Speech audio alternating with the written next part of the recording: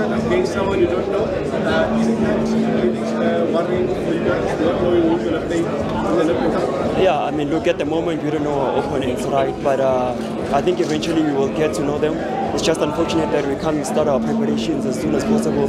But yeah, it is what it is. But in our squad, in our team, at our club, we make sure that we respect and we approach all of the matches with humility and dedication. So eventually we'll get to know who we play against, and when we start our quest to defend our trophy, we'll go out there and do our best. Obviously, it's a team from Mpumalanga, your hometown. Yeah. Any sort of emotional attachment to that province?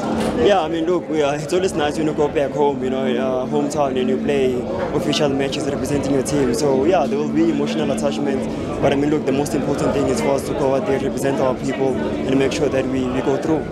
And I'm not sure if you guys have returned back for training. What's the mood like in camp, having been out for the last couple of weeks due to Christmas? Just the mood in camp? No, the mood is okay. The mood is good. I mean, the guys are focused, working really hard at training. We have started training. Preparations are underway for the second part of the season, and yeah, we're excited for the challenge that is coming ahead. For you personally, not a great season so far because you haven't featured a lot. Are you expected to start the second part of the season? How are you feeling for you personally?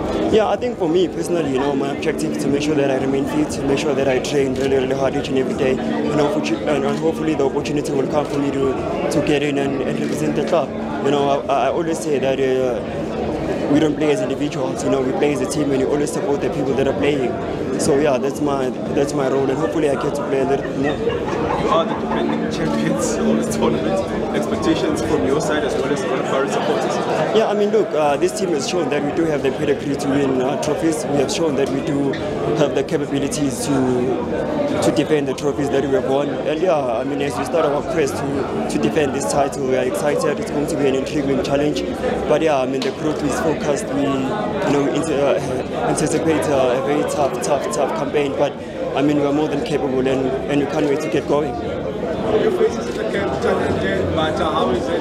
How is it looking like? No, it's still early days, so I can't comment much on that. And just lastly, maybe on Sunday, just your message from the captain of the Pirates and of course on behalf of the club. Yeah, I mean, look, to the chants in camp, look guys, we believe in you. We know that you guys are more than capable of going all the way, and I mean, we've been in this journey together. The whole country is behind you. We support you. Go out there and make us proud. Enjoy, have fun, and get the win chance. Yeah, I've been back fit now for some time. If you remember, even before we closed for the December break, I had a couple of minutes under my belt, so I've been fit, and thank God that I'm healthy and I'm fit, and hopefully I can improve my fitness levels. And for most parts of the Pirates, including the starter, how do you handle the situation of not being a regular for the club and continuing to be the captain? Yeah, I mean, look. Like I've said before, like I've always had the opportunity to start matches, but the aim and the objective has always been the same, to put the team first, to make sure that you support the team, make sure that the club succeeds at the end of the day.